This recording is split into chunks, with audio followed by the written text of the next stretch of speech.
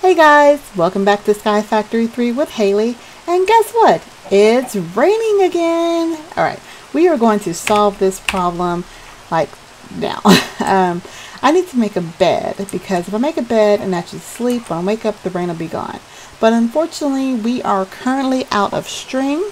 So I talked about last time how I had sheep, but they disappeared. I think those little wolves ate them. So there is something in this mod called baits under the X compression, and I can actually make sheep bait by combining a seed with some wheat, setting it down close to water, and I just put a little water source here, let it flow. And right now it says you're too close, the animals are scared away. So I'm just going to set those there, and hopefully some sheep will spawn so I can shear them and make some wool, get some bed, and get it to stop raining. Oh gosh, so sad. Alright, I also made a little gate here so I don't have to keep breaking the fence and putting it back down so that I can walk straight through. Alright, we have a lot to cover in this episode and only a short amount of time to do it. In our last episode, we started talking about the iron seeds and we wanted to get those created, and I was going to need a ton of Inferium essence. As you can see, I've been watering like crazy. I only needed a stack, but I was watching TV and had some time, so I went ahead and made 2 stacks. And I swear, as soon as I finished it and decided to start recording, it started raining. But again, we're going to fix that. Just a little frustrated. All the water is getting to me. Alright, so now, I just happened to look over here, and it looks like our essence is full here on the side, so we're going to need to get a tank in there like now. Alright, but first let's go ahead and get this iron seed created. So if I go ahead and look up the iron seed needed the intermedium essences, which is made from the prudentium essences, which is made from the inferium essences, all surrounded by the inferium crystal. So let's go ahead and drop our crystal up there. Let's make all our essences. Get a couple stacks of those going. And you can see that the progress bar has shown that we have used 16 of the uses within this crystal. So it only allows us to use it 1,000 times, but luckily, unlike the original version of Magical Crops, we don't have to keep switching out essences to go up each time. So now we have our intermedium essences, and in order to make the iron seed, we just need to make a tier 3 crafting seed, which is made from a tier 2 crafting seed, which is made from a tier 1 crafting seed surrounded by some prudentium, whatever it's called. Go ahead and luckily I made some more inferium seeds. We grab one of these seeds.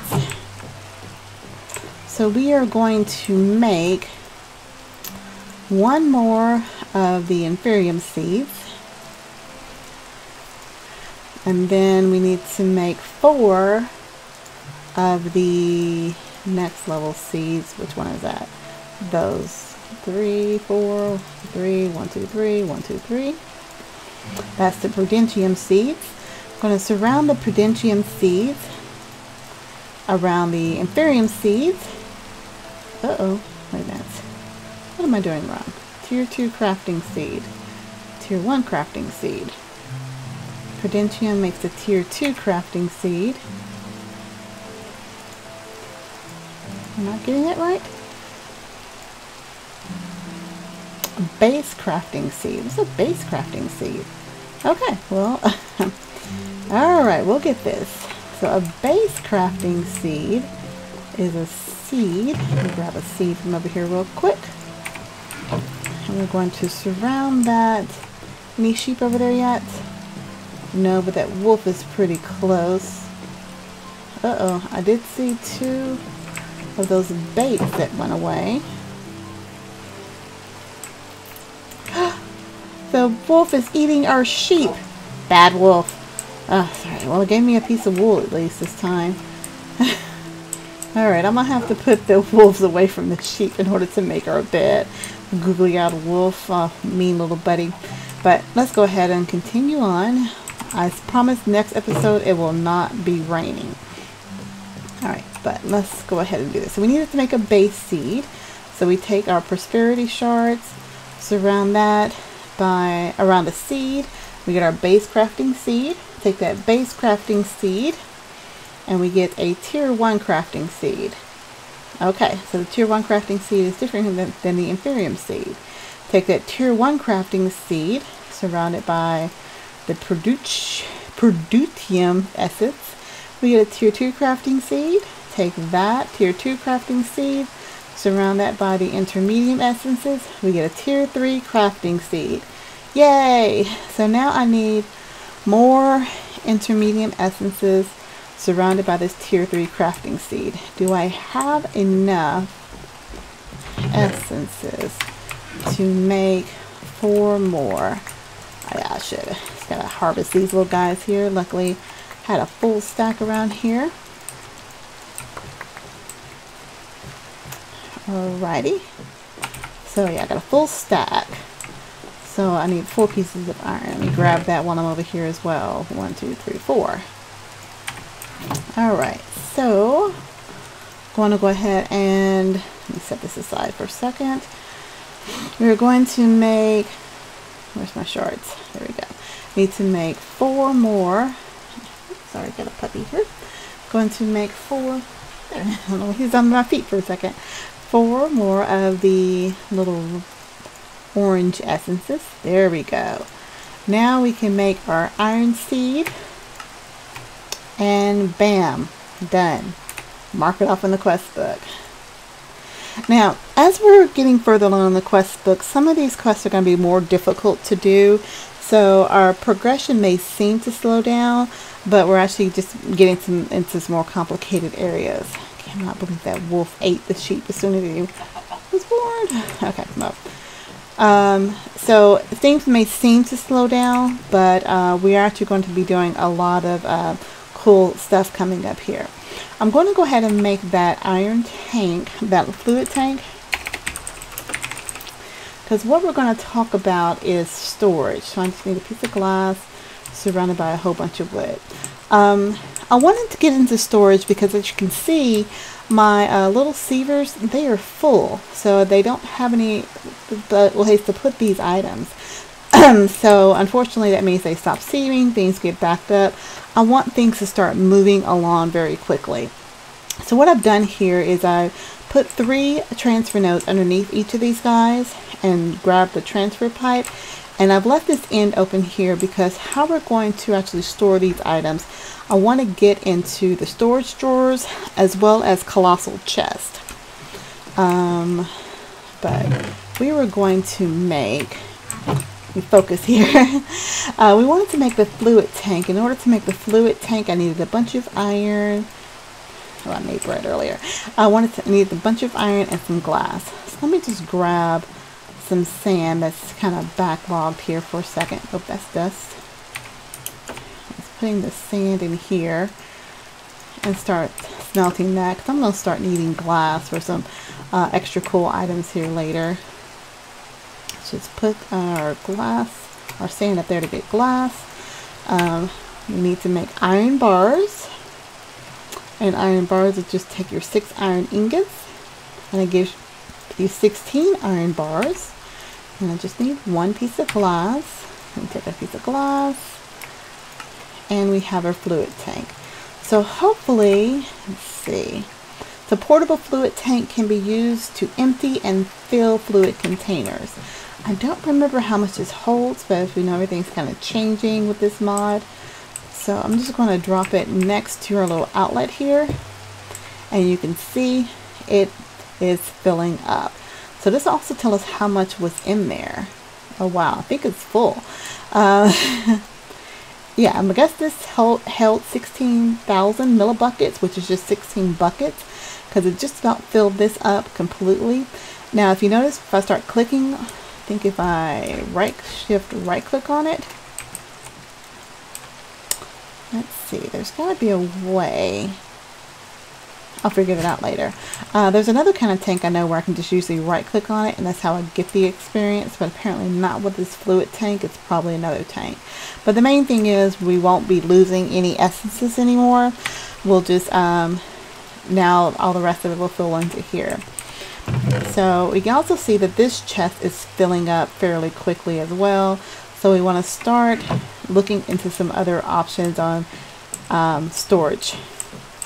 So let's start with the Colossal chest. The Colossal chest, cannot spell it.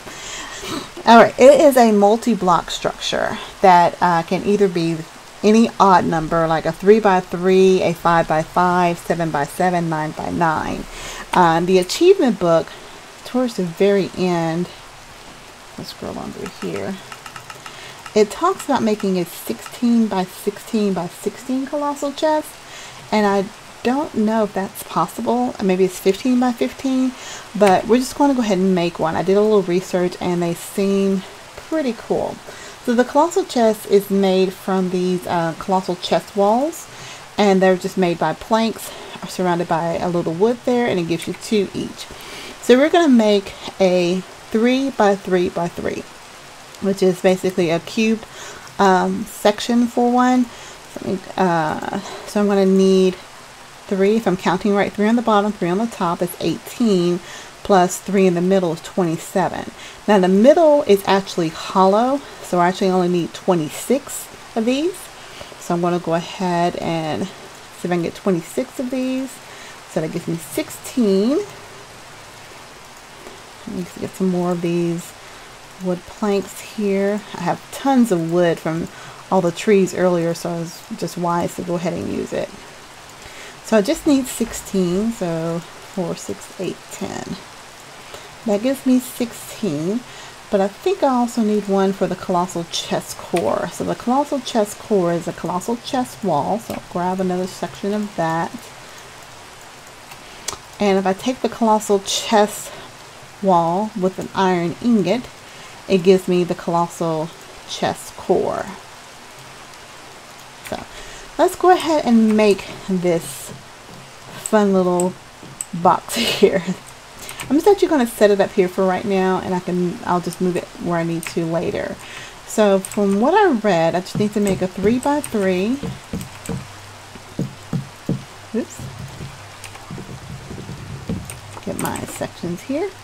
I'll make a 3x3 on the bottom, 3x3 on the top, and a 3x3 in the middle, but I'm going to leave the center hollow. Oops. And then on some part, I'm going to just stick it in the front right now. I'm going to put the Colossal chest core, and you can see it makes, wow, there's a lot not open. It makes the Colossal chest, which holds a ton more than just a regular double chest. So that's where we're actually going to replace this little chest item here. I'm actually probably going to move the vacuum hopper over, so I'll be able to put the Colossal chest somewhere right here in the front, and then all my storage items will go into there. So this is a 3x3x3. Imagine what a 16x16x16 looks like. That's a full chunk size chest. So we'll work towards that towards the end. Again, I got plenty of wood, and sadly I probably don't have enough wood to make that size chest. So we'll get that set up off camera.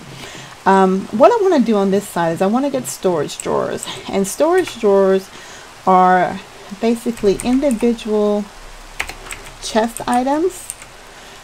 You can make a single drawer, a double drawer, or even a quadruple drawer, but the downfall is that the single drawer you see holds 32 stacks.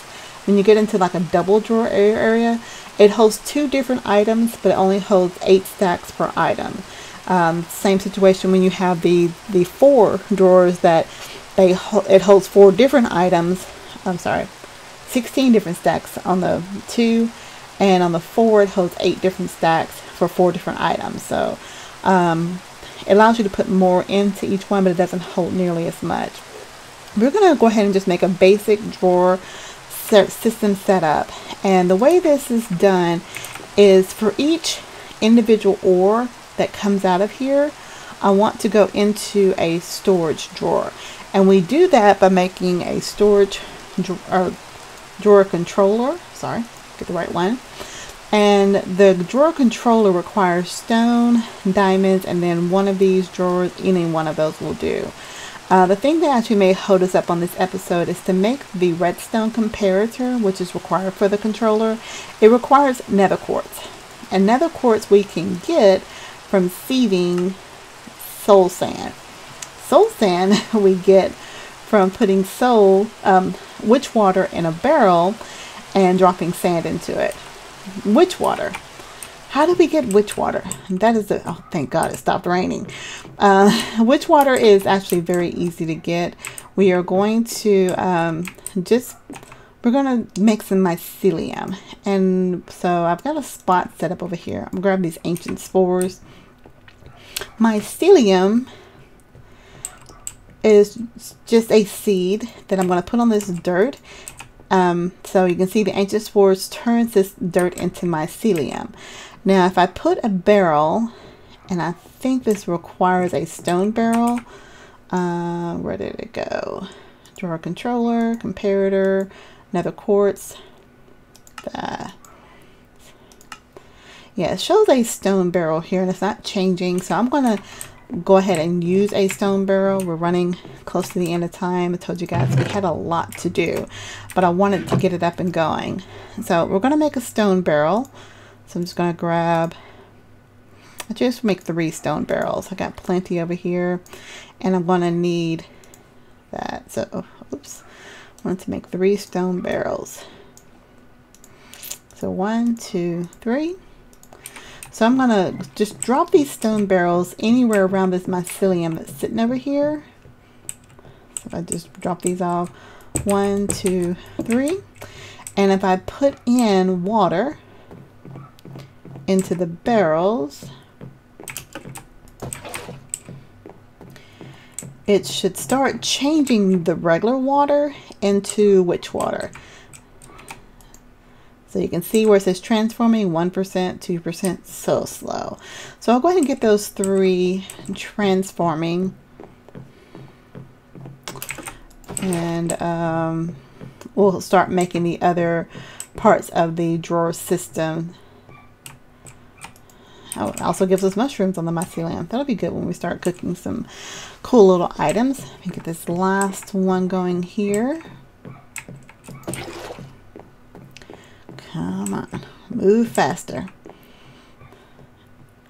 Yeah, I'm surprised the wolves aren't eating the chickens, but maybe they just have a taste for lamb. All right, so that's going to take a while to transform for us to be able even to start sieving or trying to sieve to get some nether quartz.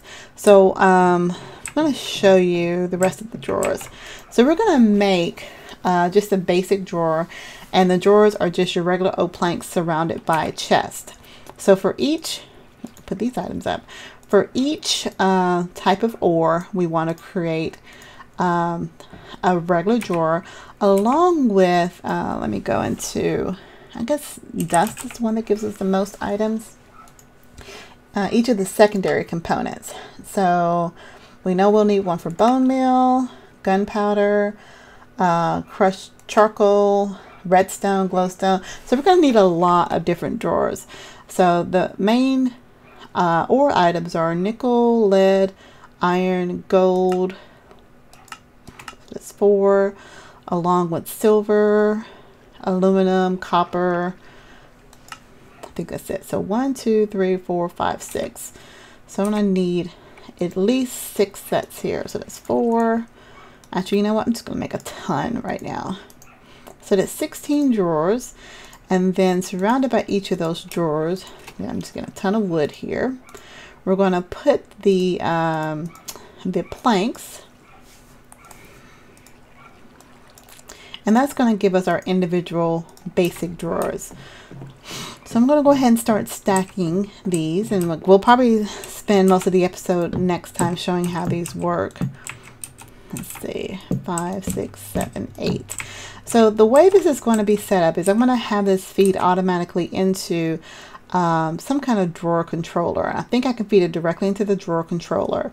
As long as the drawer controller is touching these drawers on some part, I think it goes out maybe 12 blocks. It'll automatically store whatever comes out of here that matches the drawer component. So I'll have to have what I want in the individual drawer. And it stacks up, I think, also to 12 as well. So I'm just going to stack 3 for right now. Let's see, 1. It is kind of picky on how you do it on the side.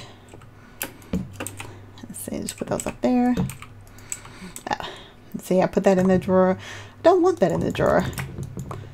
I want to put that on top of the drawer. There we go. All right, so we have our beginning parts of our storage drawer. We have our witch water. That's already come out, so awesome. Let's finish this up in the next episode, because we'll have to take our witch water, sieve it down to get some nether quartz, and make that storage drawer controller. So for right now, I'll go ahead and end the episode. I'm going to fence off a piece over here on the side so I can get my sheep going again. I promise I will have a bed next time, so if it starts to rain, I'm just going to take a little nap and sleep the rain away. So again, I want to thank you for watching this episode. If you like to support me, go ahead and click subscribe to my channel. Go ahead and click the like button as well. Leave a comment, give me some tips and some tricks and some techniques on how to keep these wolves from eating my sheep each time. But they don't eat the chickens, so it's just, again, weird. I'm probably just going to fence off a specific area for my sheep to keep them safe as they grow in. But again, I'll do that between episodes. Again, thank you for watching. If you have any questions, of course, leave a comment. But until next time, I'll talk to you later. Bye.